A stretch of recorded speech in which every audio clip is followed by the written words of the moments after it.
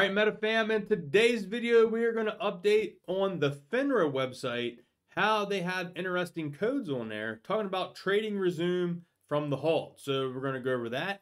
And we also got Ham the Short Killer being pretty active on Twitter, giving his thoughts and opinions. And we got to keep going with the Finra stuff as well. So first things first, if you have not watched here, Roger James Hamilton had John Berta, Jeremy Frommer, Christina Koblin, Mark Fault, and here on the Roundtable live stream, he says, thank you to everyone who joined our first Naked Shorts Roundtable live stream. Watch replay here, and he gives the link. Now, real quick, huge shout out to John Berta for this. I don't know if someone has a picture down here of it. No, I don't see it. But John Berta was rocking the MMTLP backdrop. So huge props to John Berta on that. Yeah, so make sure you go check that out. All right. Lorenzo here posted, why would Finra test a warrant notice on their live? Is this to do this? Do they do this on the regular? And here we got Pro Street Art confirming this, which he has some great videos out, by the way, so go check him out if you haven't. Great find. I confirm this. MMTLP, confirm for yourself. And if you click on that link, it'll take you to this right here. Now I'm going to, oh, my box not in the way. But yeah, here you can see. Test J warrant test. Halt code T3 OTC equity trade resume. That was today, 123. Here we can see. Test J warrant test. U1 OTC equity halt 123 1441. So interesting stuff here on the Finra website. Now, speaking of Finra, METATERRY News has a post out here. Finra is in legal trouble. Financial Industry Regulatory Authority that's supposed to protect retail investors is doing the opposite.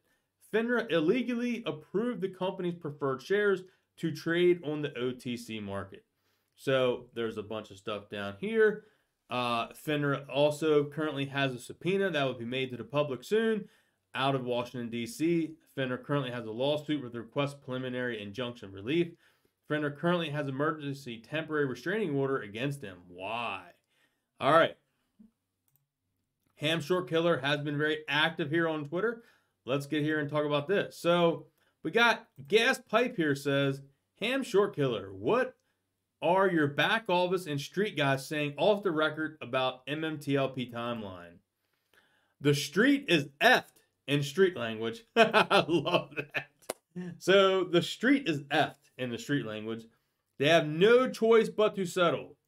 That's it. Sorry for the foul language. You asked. And he tagged MMTLP and John Berta. So, yeah. Pretty straightforward. What's the street saying? They're effed. So thank you, Ham, for giving us that update there. All right. We got another post here. Charles Darwin. Will MMTLP trade again or a settlement? Thanks.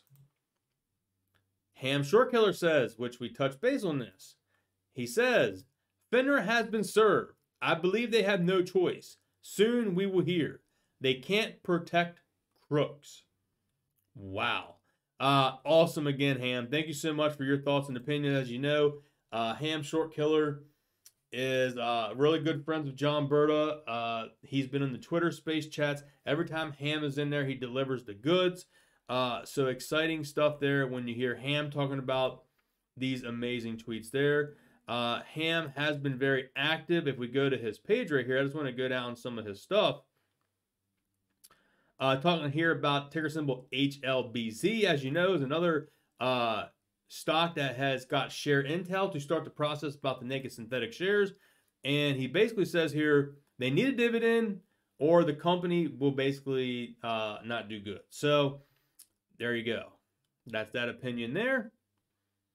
He also has a post out here. Here's Finra for monthly fines for its members who all seem not to obey any rules. They all blame the system error on the common sense. And what's this here? Scroll down here and see if it has it broken down into. Oh yeah, here. Oh, never mind. Here we go. I see how it is. Clearview Trading Advisories. The firm was censored and fined $100,000. And Eaton was fined $25,000. Gives you more of the details in here of what they did. FFEC Wealth Partners, First Financial Equity, Jeffrey Scott here. And AWC was issued to the firm and censored, fine $35,000, ordered to pay $112,672 plus interest, and restitution to its customers. Graves was fined $5,000. Now, you hear about these fines and the money that the Finra is charging them, but they probably made millions and millions of dollars, and they're only paying a couple $100,000 here in fees.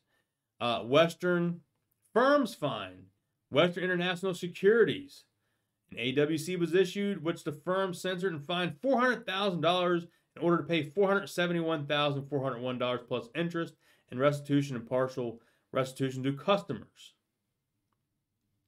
Keep on going down here. Superior Financial Services in Jackson, Wisconsin, November 2nd. AWC was issued to the firm, was fined $5,000 without admitting or denying the findings. The firm consented to the sanction and to the entry of the buildings that it failed to conduct annual independent testing of its AML compliance program. Weedbush Securities, they were fined $850,000. Weedbush. I know that name sounds very familiar. Vanguard Marketing here, Malvern, Pennsylvania. They were fined $50,000. Credit Suisse of New York, New York. They were fined $375,000. Bosted Securities fined $35,000. And the list, as you see here, guys, just keep going on and on. That's what I'm saying. They get these fines, but what was the, how much did they make in return to that? All right, yeah. Now, speaking here about the peaceful protest coming up this Friday and Saturday down in D.C., Ham here says, the truck has filled up the gas tank, ready to roll GTII, New York City to D.C. So apparently this truck is going to be going from New York City to D.C. Now, I'm going to be excited to see this truck. I'm going to do my best to see if I can get down there on Friday. I may try to switch up my days for this. I was originally planning on going Saturday, but some things are coming up. So I'm doing my best to see if I'm able to make it Friday instead for a few hours. So some things come up. I'm doing my best to get down there. I will be down there at least for a couple of hours to possibly get some video, do a couple quick interviews, maybe even live stream for a little bit just to interact with people. I'm excited to meet people down there. Comment down below this video if you're going to be at the DC peaceful protest. I'd like to see who of the viewers are going to be there. Get to meet people, get some pictures, maybe do a little video and all that, and have a good time. So, hope you all enjoyed today's video. If you did, smash thumbs up. Drop me a comment down below. I'll catch you all next video, guys. Peace.